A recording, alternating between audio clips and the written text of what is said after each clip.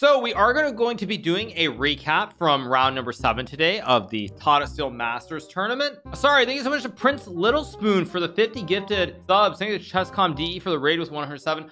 All right, welcome back, everybody. We are going to be doing a recap today in round. Wait, okay, let's start over. Let's start over. Thank you so much to Prince Little Spoon for the 50 gifted. We are going to be doing a recap from the Tata Steel Masters round number 7 today, the game between Andrey Esipenko, the talented junior from Russia, and Anish Giri, the top player from the Netherlands. And Anish chooses to play d5. Now, there are many different... Oh, did I make a mistake? Is this round 8? Sorry, let's start over. All right, so welcome back, everybody. We are going to be doing a recap from round number 8 of the Tata Steel Masters chess tournament. We're going to be looking at the game between Andrey Esipenko and Anish Giri. So the game starts out e4 with e5 played here, knight to f3, knight to c6, and now Andrey Esipenko plays bishop c4. There are many options here, but Esipenko returns to his beloved Gucci piano rather than playing the Spanish. Now, it's worth noting that in the FIDE World Cup, about 9 months ago, Esipenko had great success. In fact, he won a couple of games with this against none other than the world champion, Magnus Carlsen. So bishop c4, knight f6 is played. Now we have d3, bishop to c5, c3, castles, and Anish chooses to play d5. Now, there are many different setups here. There's d5, there's also a6, there's also d6, but d5 is one of the most principled options here. And it is, in fact, a line that none other than the very strong American Grandmaster and 5-time United States chess champion Hikaru Nakamura himself has played on many occasions. So we have d5 played here, e takes d5, knight takes d5, and now rook to e1 is played, bishop to g4. The idea, of course, develop the bishop, pin the knight, white can no longer capture on e5. We have knight b to d2, knight to b6, bishop h3, bishop to h5, and now bishop b3 played by Esipenko. And now Anish chooses to take this pawn on d3 here. Again, as I've said before, this is all pretty standard theory. That's why I don't have a whole lot to add thus far. Now we have knight takes e5, queen to f5 is played here, and now knight ef3. And this is where there are a couple of options here. And Anish chooses to play this line with rook f e8. Now it's worth noting that the former American chess champion Nakamura has played bishop g6 on quite a few occasions. In fact, he played bishop g6 and won a game against none other than Anish Giri in the Meltwater Chess Champions Tour final. So it's very interesting that Anish, probably based on his games against Nakamura, he chooses to look at this line, but he comes up with a slightly different concept. So here he plays rook f e8, and now we get pawn to g4, forking the queen and the bishop. However, after bishop takes pawn takes, queen takes g4, king h1. White is currently up a piece here. You see you have 2 bishops, 2 knights. Black has 2 knights and a bishop. However, having said that, you'll notice that a bunch of these pieces are undeveloped here. The queen, the bishop, the rook in particular are all in their original squares. So now we get knight to e5 played by Anish, knight to h2 here. Now, during the game, we were fortunate enough to have a brief guest appearance from none other than Andrey, who is currently serving as the second for Anish Giri. And what he told us, assuming that his information was accurate, is that this is a line that Anish had looked at before, and then Andrey tried to work it a little bit more, make sure there were no holes in the preparation, and then Anish played it in this game. So knight to e5 is played, and now we get knight h2. White does not take the knight on e5 here, by the way. If you trade with the rook, for example, after queen to h3, king to g1, black can very simply make a draw with queen g3, king h1, not king f1, by the way, because then you would get checkmated on f2, king h1, and after queen h3, it's just very simply a draw. Now, in retrospect, I strongly suspect that if Esipenko had known what was going to happen in the game, he probably would have done this and made the draw. It's also worth noting that if white takes on e5, this actually also does not give black anything better than queen h3, king g1, queen g3, king h1, and now black simply plays queen h3, and we get a repetition this way as well. So Esipenko here chooses to play the move knight to h2, and now we have queen to g6 played by Anish. The idea is that you guard the f7 pawn. Additionally, you now have knight to d3, threatening to fork the queen and the king on h1 and d1. Bishop to c2 is played by Esipenko here.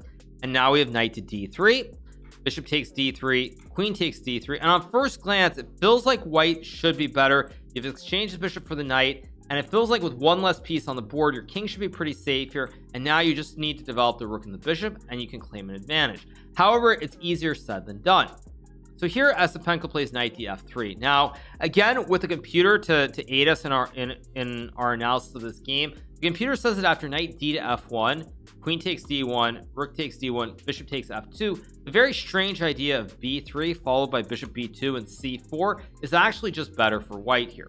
Again, in over-the-board practice, very difficult to find these ideas without the help of the computer. So Esipenko plays the much more natural-looking move, which is knight d to f3. You develop this way. Knight looks more active on f3. It also guards the knight on h2. However, after queen takes d1, rook takes d1, black now captures the pawn on f2, and black has 3 pawns here on the king side for this lone knight on h2. And there, you'll also notice that when we look at this position after bishop f4 c6, there really are no weaknesses. All these pawns are very safe on the king side. These pawns on the queen side are also very compact. So even though white has the extra knight here, it's not easy to target these black pawns. So now we get rook to d2, which I think in retrospect is a start of kind of going wrong. To me, it seems more realistic to go for something like knight g4. Try to keep all the minor pieces on the board, because after rook to d2, bishop e3 and trades, I already start to feel that it's going to be very hard for white to win this game. White has the knight on h2 for the 3 pawns, but again, long term, these pawns on the king side, they can start to actually march up the board, and you can get into serious trouble, especially as your knights are super far away from ever attacking the pawns on the queen side here. Now we have knight to d4 by Esipenko, with the idea of playing knight to f5 here to try and hit the pawn on g7, maybe rook g1 as well, or rook g2, trying to put a lot of threats towards the king side. Now we have knight to c4 being played by Anish, I should say. Rook to f2, rook a e8, rook a f1, and now knight to d6. Very logical by Anish. You bring the knight back to d6, you can jump to e4 and maybe fork on g3. You also stop white from putting the knight on f5. And the main reason that this is already starting to get a little bit tricky for white is, again, these 3 pawns right now on the king side, they aren't doing anything at the moment, but long term they can start to march up the board. So we get knight f5 here by Esipenko, trade, and now f6 by Anish. And again, at this point in the game, I think it's really important that we start to take stock of the situation. White has a knight for the 3 pawns on the king side. Nothing is really happening on the queen side though, so long term you have to be very careful that these pawns don't start rolling, especially seeing as they are not weak whatsoever. Even if you get a move like knight g4, say I go rook e1, you still can't really attack these pawns, and there are serious long-term threats. So after king g2 is played by Esipenko here, we have the move king f7 by Anish, rook to d1, trying to take the center of the board. And here Anish plays a very interesting move. He chooses to play this move pawn to h5. Now it's worth noting that in this position, rook to e2, rook f2, g5 is one idea that's very interesting here. But it's also worth noting that at this point after h5, white has a very tough decision here. White has to decide, does he want to take the pawn at h5 or not? And one thing, again, not to make everybody think that I'm the biggest Magnus Carlsen fanboy ever, but one thing at the top level that's really important when you're playing the game is objectivity. And objectivity is really important because in a position like this, there are moments during the game when you have to decide whether you want to try to play on, whether you want to simplify and make the draw. How do you come to those conclusions? Now, in this position, the correct move to play is rook takes h5. And there's one very simple reason for that. When we take stock of the position, all these pawns on the queen side for both players are not really doing a whole lot. But as I said before, there's a lot of danger on the king side. If black can start to get these pawns rolling, this knight is actually going to have problems obtaining any outposts. For example, say you get rook f2 g5. The only outpost that you can get here is putting the knight maybe on f5. But even if you get some position where I make some random moves, this still is not a true outpost because I can go rook e5 and remove the knight. So again, at this point in the game after h5, if I had been playing this game with white, what I would have done is I would have realized that if black has these pawns rolling, there's no chance of me winning this game. In fact, if I'm lucky, I'm going to be able to draw the game. So now you have to also look at it from the perspective of risk reward. If black has these 3 pawns rolling on the king side, can you ever win? No. So if a win's out of the equation, the best you can hope for is a draw. And if you're very unlucky, you can actually lose the game. Maybe not even unlucky, but if the pawns just start rolling, you can just flat out lose the game. So what are we looking at? Best case scenario, draw. Worst case scenario, loss. You have 1 good result, 1 bad result, only 2 results in play here. So if you only have 2 results in play here, you kind of need to realize that and bail out, especially against a strong player like Anish, who has such good fundamentals. And that's why rook takes h5 would have been the best move, because after rook to e2, king g3, rook takes b2, White can now play rook d7 check, and after rook e7 trade rook a5 guarding the pawn at a2 and hitting the pawn at a7, a6 here, and knight to f3. And in this position, black has 2 pawns on the king side, but it's going to be very hard to advance them up the board here, and white can even go knight d4, maybe knight f5, if rook c2, even rook a3 followed by rook b3, for example, say king f7, rook b3, b5, rook a3. And again, black is completely fine. Black's in no danger of losing, but white, however, is not in any danger of losing either here. So it's really important to take stock of the situation and be objective. Esipenko, however, does not remain objective here, and I'm not really sure whether he miscalculated something in rook h5 or he just very simply forgot the danger once these pawns on the king side start rolling. So here he plays rook to f2. Now it's worth noting also one other point. Rook d7 check is not a move here, because after king to e6 you actually lose one of your 2 rooks here. You'd love to connect, but I take, and so you can't guard both of these rooks, which is why rook to d7 is not a move here. So rook to f2 is played here by Esipenko. And actually someone in chat asked a good question, which is they say, why rook e7 after rook to d7? You don't have to play rook e7, but if you go king e6 you lose the pawn on g7 here. If you go to f8 it's checkmate. If you go to g6, for example, here white can play rook h4 with the idea of rook g4, and you're going to put a lot of pressure on the pawn on g7. And if you go king g8, which is the only other move here, again white can play a move like knight g4, and there's no check on e3 here. Your rooks are very, very active. The king on g8 is a little bit loose, and there's a lot of danger here to deal with. So that's why rook e7 is the best move, as I alluded to before. Anyway, we get back to the game. So rook f2 is played here by Esipenko, and Anish correctly plays g5, and now he starts to launch the pawns on the king side. And as you'll notice, this knight on h2, a knight is worth more than pawns generally, but here the knight has no target. So really are no squares for the knight to go to. You can't go to g4 here. And again, the pawns are really starting to march. So now we have rook to d7 check, rook 3 to e7 played by Anish. Again, Anish does not mind trading rooks, because even though the knight is technically better than pawns, you have 3 pawns for the knight, and with less pieces on the board, especially a position like this, once black gets like rook e5 and f5, f4, or h4 and g4, you're probably going to lose the game here. So we get rook to d6 here, rook to e6 played by Anish, check again, rook 8 to e7, and now rook to d8. Again, just logical play from Anish. He puts the rooks on the optimal squares. Again, the rook on e6 guards f6, and the rook on e7 guards b7, and also potentially the 7th rank here. So now we have this move g4 played by Anish, which actually is a very big mistake. And this is one of the few opportunities here in the end game where not Anish, but where Andrey Esipenko could have saved himself and avoided losing. And in this position, the reason g4 is a mistake is because after knight to f1 here, you're threatening to go knight g3 and knight f5, or even attack the pawn on h5. And after the move h4, you can play this move rook to h8, g3, and rook to f4.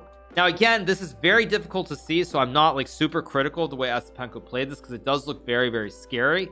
Say rook to e2, king to g1, g2. You actually have knight to h2, rook takes b2, knight f3, and you stop the checkmate on e1. The pawn on g2 is a little bit weak, and the pawn on h4 is going to be captured on the next move.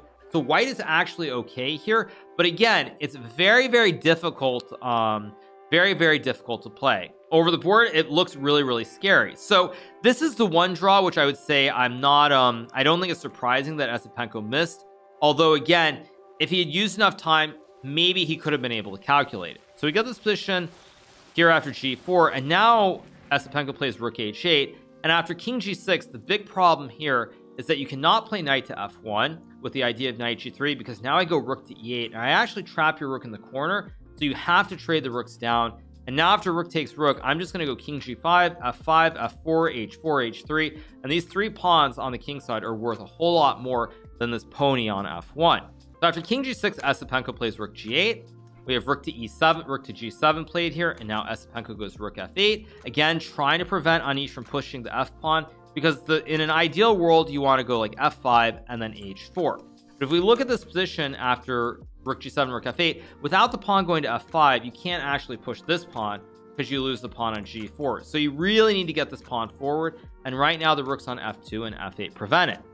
So we get king g5 here, and now knight to f1 played by Andrey, h4 played by Anish. Again, very logical idea, the king to g5 guard the pawn, and now there is serious danger for white. We have a4 here, pawn to a5, b4, b6. And when my co-commentator Benjamin Bach and I were doing our analysis of this earlier, we did note that it's a very strange situation here where both sides are kind of in a mutual Zugzwang. Now, those of you guys who speak German, you will understand that Zugzwang is a situation where neither side wants to make a move. Both players want it to be the opponent's turn here because whoever moves has to yield in some way. Now, the reason for that is because in an ideal world, say you move the rook to, let's just say d8, black can now start pushing f5, there's h3 or f4 next move, and all three of these pawns are marching down the board. So white really does not want to move either of these rooks because otherwise black's going to get to push the pawn to f5. Additionally, you can't really move this knight. If you go to like d2, for example, now I can play g3. You kind of have to play knight f3. If you go rook f1, I have rook e2 check to win the game. And after knight f3, king g4, once you move the rook to, I'm going to say f1, now my pawns are really, really far up the board on h3 and g3, and you're going to lose the game very shortly. So white can't really move either of these rooks or this knight here. At the same time, let's just assume it's black's move, so I'm just going to get this position with it being black's move here. Black really doesn't have many options either. You can't push the f pawn. If you push h3, I go king h2, and then I get a blockade on g3 here, and then your pawn, then you might even actually lose this game, in fact. So you don't really want to push h3. If you go g3 here, for example, I can actually, I mean, I guess this isn't terrible, but I can just sack the knight. And this endgame, even though black's an extra pawn at f6, should be a draw here, especially because the pawns on the queen side are completely, the pawns are sort of weak for both sides here. So you don't really want to push the g or the h pawns here if you're trying to win the game. You can't push the f pawn either, and you also can't really do a whole lot on the queen side. In fact, neither side really can do much here as it is. So you don't want to push the g or the h pawns. You can't push the f pawn, so can you even move the rook? Now if you go like rook e5, now you lose the pawn at f6, so you also can't really move the rook. And if you move your rook from g7 to like d7, now you can just start checking again on g8 and h8, and this is a draw. So what we end up with a situation where both players really don't want to yield. Now someone in chat says, can Anish play rook d6? Yes, rook d6 is a move, but actually if you go rook d6, I can even jump with my knight to e3, and now there's knight f5 or rook f5, and again, this is kind of scary to play for black. So as we get back to the game, it's important to note that that's the situation. This is where Andrey probably had the final opportunity to maybe salvage the game and make the draw. And this draw, I think, is a lot harder than the previous one, that whole knight f1 line earlier, because now the way that he can draw this game is to go rook to b8. Black plays f5 here. Idea to go f4 and h3. You have to go back to stop these pawns. Rook e5 guards the pawn. And now you can play the very strange move, which is king to h2. And someone in chat asked, what about rook g6? You can always play rook g6, but I can also just move my king back. And you still, whenever you move the rook away, I just keep on checking on g8 and h8, and I'm completely fine. So this one is the last one. This is sort of the last moment where there was a chance. But again, for us humans, we are not computers. It's very hard to just sit and wait, especially with this avalanche of pawns marching up the board towards where my white king and my white rook are. So therefore, in this position, Andrey takes, and he goes rook a8. Anish plays rook e5, guards the pawn at a5, also prepares to push the pawn to f5. And now we have knight to d2, which is the final nail in the coffin, the big blunder of the game. It's worth noting once again, after rook to f8, f5, king to h2, there were still some drawing chances for Esipenko because of g3. Once again, you can sack and you can go into this endgame where black has this extra f pawn, but there were pretty solid drawing chances here, and I suspect actually that with perfect play, this is still a draw. It's also worth noting that c4 is a move here, and it would have been interesting to see what Anish does. I suspect that Anish probably would have played c5 and we would have hit the Zugzwang button again. And now the last real try again is to go king h2 g2 and just sit on the position forever and wait until we get into this rook and pawn endgame. So this would have been really the last opportunity that that Esipenko had. Instead, as I was saying earlier, we are humans at the end of the day. You want to do something active. It's very hard to just sit and not have a plan. We're humans. We try to be logical. If you don't have a plan, you don't feel like you're human. You don't feel like you're doing something that makes a whole lot of sense. And that is the reason that Esipenko plays knight d2. He tries to be active. He cannot just sit on the position. And that really makes him only human. So he plays knight d2. And now we get g3 played here by Anish. Perfect move, by the way. And after this, the game is losing. Because now if you move the rook away, just like in the earlier lines, there's rook to e2, hitting the king and the knight and winning the game. And after knight f3 check, black is a very nasty move, king to f4. Because now when you capture the rook, I in between capture your rook, and it's actually a check on the king. you have to take the pawn, and after pawn takes knight, rook takes a5, h3. Black has the peepos here. The e and the h pawns are somewhat split. I also have rook g2 at some point, and this is completely winning for black. So as we go back here, you can't really take the knight because you end up in a losing rook and pawn endgame. What Esipenko plays here is he plays the move rook f1. Now you guys are asking, did Esipenko miss the pawn capture? I don't think that he missed the pawn capture. I think what Esipenko missed is that he spent a lot of time getting to this position, and the line that he calculated here was this move rook to e2, and after king to g1, I think he saw g2, rook f2, and he thought, I'm saving the game. After rook takes f2, king takes f2, let's just say h3 for example, white can go rook h8, and white is still okay here because the two pawns are sort of blockaded. Knight stops g1, you can't go h2 because I take with the rook. And I suspect that Esipenko saw this line, he thought, you know what, after this g2, rook f2, I'm fine. If black tries to move like h3, I can even just go knight d4 check and rook f2, trade king f2, h2, rook h8, white's fine. If rook g2, king f1, rook a2, black can probably still draw this after king g1 and rook a4, but you are not losing here. Very important to note. So in this position, Anish finds the winning line, and this is what I think Andrey overlooked, which is this very tricky move pawn to h3. And again, from a distance, it's kind of hard to see this move. I suspect after playing for nearly 6 hours, Andrey probably just getting tired. He's not super young, and he just overlooked this idea. So after h3, or actually, sorry, Andrey is pretty young. That doesn't make any sense what I just said. Scrap that. That makes no sense at all. Okay, anyway, back to the game. After h3 is played, if you go king g1 here, there's a very nice win. You can play pawn to g2. If knight takes rook check, again you capture with check, and after king f1, f takes e5 is winning here for black.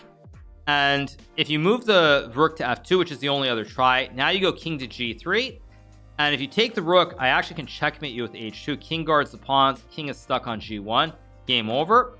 And if you play rook h8, which is the only way to kind of stop this trick, actually it's worth noting, let me play a random move like rook b8. There's the same trick with rook e1 check, knight takes e1, h2 checkmate.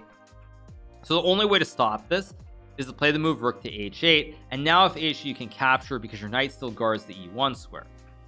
So after rook h8, however, this is actually still lost because now black can go rook b7, threaten the checkmate on b1, and if you play rook to g8, the only check in the position, black can play the beautiful move rook to g5. You capture with the knight, checkmate again.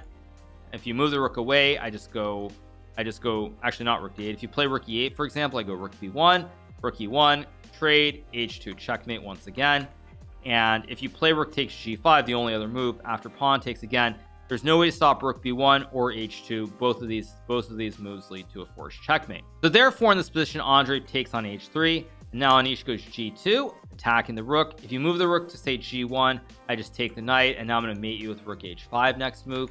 And so he goes rook to f2, and now Anish plays the beautiful finishing move, which is king to e3. And after king to e3, this is game over. Andrey resigns. In view of the fact that, let's say you take the rook here, I can just make a queen and you're getting checkmated on h1 or g3.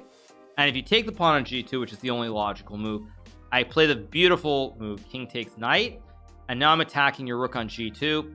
If you move the rook away, for example, I can just go checkmate. And if you take the rook on g7, I have rook h5, again checkmate. King has no squares here. All the squares are covered by the black king on f3. And so in this position after king e3, Andrey resigns because simply after takes and king f3, you have no way of stopping checkmate or losing the rook on g2. And Anish is far too strong of a player to give up that sort of advantage, and he would have won. So very, very beautiful game by Anish. Played it extremely well. Probably his best game of the tournament so far. Very, very few mistakes. Maybe a couple chances for Andrey that were missed. But really, to me, the story of the game is learn to be objective. Learn to be objective in positions. Understand where there are chances and where the chances kind of are gone. And being able to step back and just make the draw if you have to, which definitely occurs in this game in that position after h5. Because as I said before, when we had this move h5 that was played all the way back on move number 31, if Andrey just decided, you know what, I can't win the game anymore, but I'm unwilling to take risks and lose the game, he would have taken on h5 and made a draw probably pretty routinely. But he didn't do that, and Anish, to his credit, he punishes Andrey very swiftly and wins his best game of the tournament in the Tata Steel Masters. So tomorrow is going to be a rest day, but going into round 9 is going to be very exciting. We have a match between the leaders, Hikaru Mamedyarov and Magnus Carlsen. Now you have Vidit and Anish Giri, who are both half a point out of first place as well. So the tournament is only heating up as we head into the home stretch.